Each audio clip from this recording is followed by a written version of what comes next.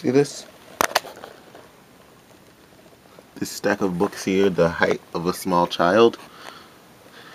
Yeah. Great Gatsby on top. Great read. This stack is just my fiction. And then this stack here,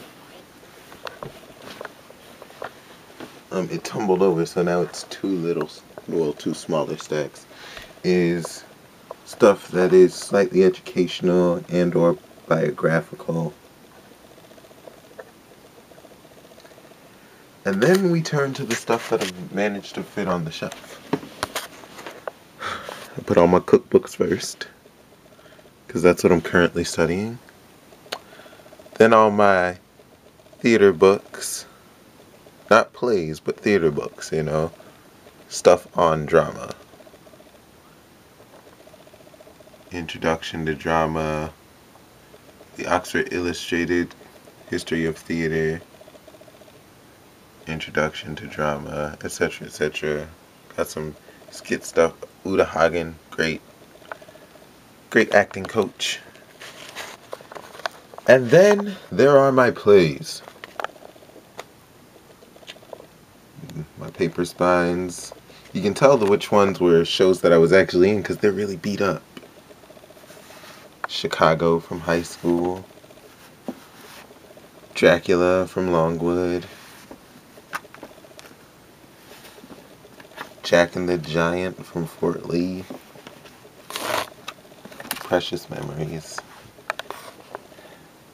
And they're not really organized by author, they're more so organized by theme. Like, August Wilson is right next to this woman, Karina Marsha Leslie. That's my black theater section. Yeah, it's really small right now. We got the American guys, O'Neill, Williams, Wilder, Miller, Odets.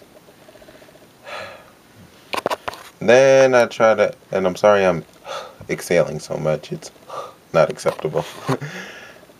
Then we get older. I don't know who wrote Amadeus, but yeah, whoever Peter Schaefer is, he just sort of got stuck here. Then we jump way back in history to Aristophanes. Then we jump up to Chekhov. And then this is a compilation. I believe there's some Ibsen, some Chekhov in here. Yeah, some Aeschylus. Oh, hey. Then there's my Marlowe. We got Dr. Faustus and Edward II. And then my Shakespeare. That's a complete work from like 18 something. And it's in really bad shape, so I keep it in a plastic bag. And that's my complete works that will one day be a family heirloom. And then we go into my poetry section. So I have my La Bohèmes from high school. I'm actually in one of these. And Poe, of course.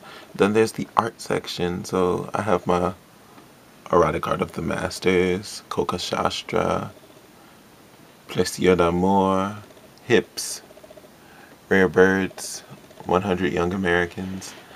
And then there's my crafty section. So, you know, my book on looming, macrame, Generation T.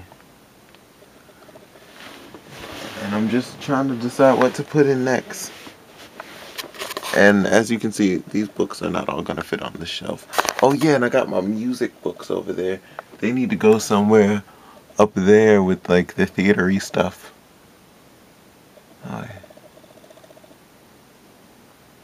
Life is complicated when you're a bibliophile. Anywho, I love you guys. I'll see you later. Bye-bye. And I'm editing a video. I did another video of me cooking, but it came out to like 40 minutes, and I'm trying to edit it down. Like, I've edited it down, edited it. Yeah, I guess that's right, but it just sounds weird. To about 28 minutes. So I'm thinking I'm just gonna have to do it in 2 uploads. I mean, That's life sometimes.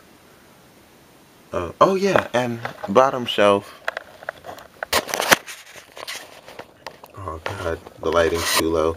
But in there I have a copy of the Quran, a couple of Bibles, all of which the Bibles are turned upside down. And I have a Book of Mormon in here. Bibles are pretty easy to come by because people give them away. I had to buy my Quran though.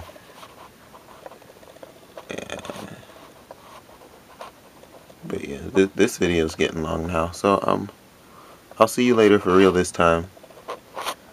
Peace, love, and all that good stuff. Tell me what books you're reading. Deuces.